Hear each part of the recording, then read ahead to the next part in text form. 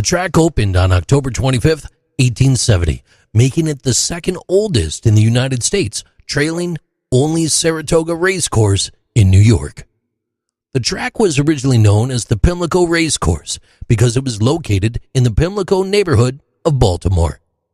The name Pimlico is derived from a city in England known for horse racing.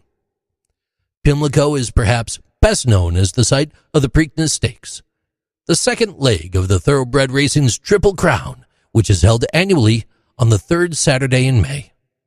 With the exception of a few years during World War I and World War II, the Preakness has been run at Pimlico every year since 1909.